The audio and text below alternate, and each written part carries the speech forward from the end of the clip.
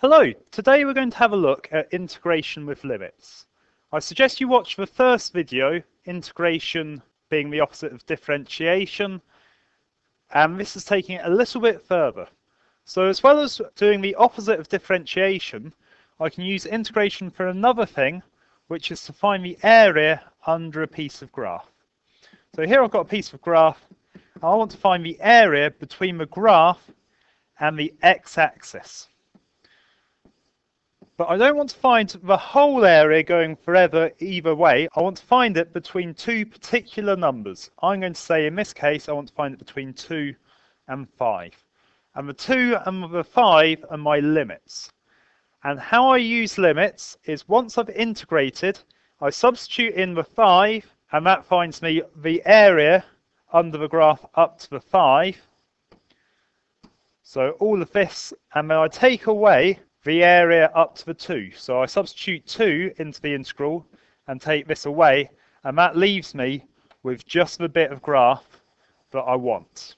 So for example, if I wanted to integrate 2x squared plus 7 dx between 3 and 1, I do the same as we did with the reverse differentiation. I add 1 to my power, so I say x squared, add 1 to my power, I get x cubed. I divide by my power, so I get 2 divided by 3. So I get 2/3 x cubed.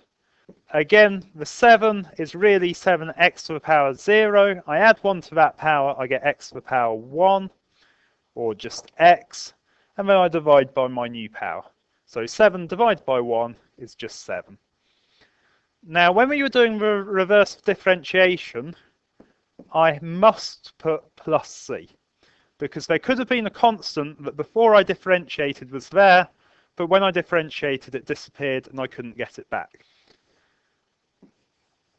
And what I'm going to do is I'm going to substitute in the values 3 and 1.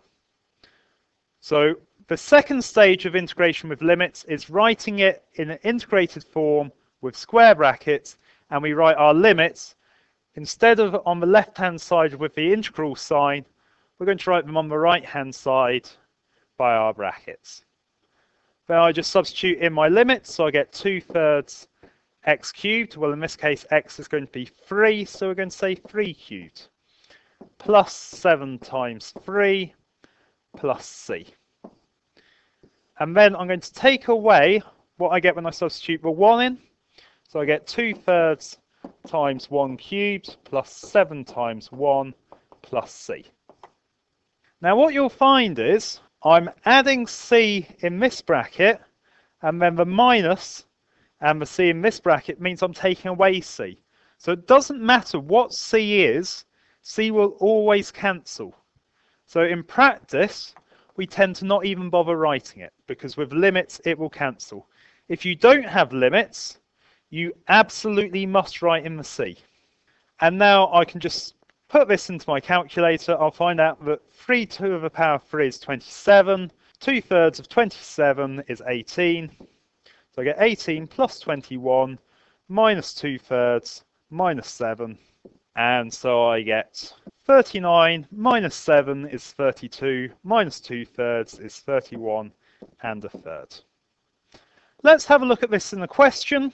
So here's a use of maths exam question, and I'm asked to integrate the total number of vehicles using a trunk road. They've given me the integral, and you can see I've got my limits 6 and minus 6.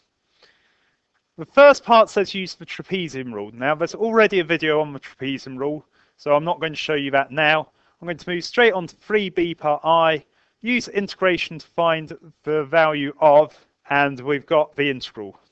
So I'm just going to copy out the question, and then we can have a go at integrating it, see what happens. So integrating it with my limits, I'm going to put square brackets in. I'm going to add 1 to my power, divide by my new power. Add 1 to my power, divide by my new power. Add 1 to my power, divide by my new power. And I'm not going to bother writing the c because I have limits. I'm stressing this because when you don't have limits, you absolutely must write in the c. If you're not sure, write in the C and let it cancel, but we don't need it because we're using limits.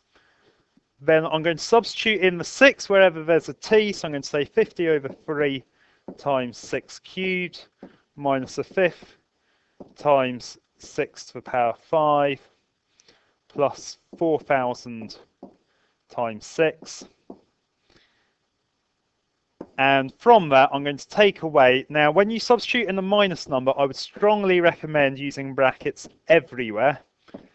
So I'm going to say minus 6 cubed minus a fifth times minus 6 to the power 5 plus 4,000 times minus 6.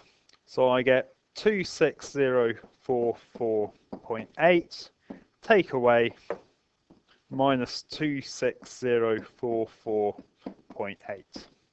Again, I've got a minus, so I'm putting it into a bracket. My minus make a plus. So when I add them, I get 52089.6. Then it says, hence given the estimate for the average number of vehicles per hour using these roads in Surrey between 7 AM and 7 PM. So we've found the total number of vehicles using the road between 7 AM and 7 PM. We want the average per hour. So you can see here there are 12 hours. To find the average number of vehicles, I'm going to do the total divided by the time.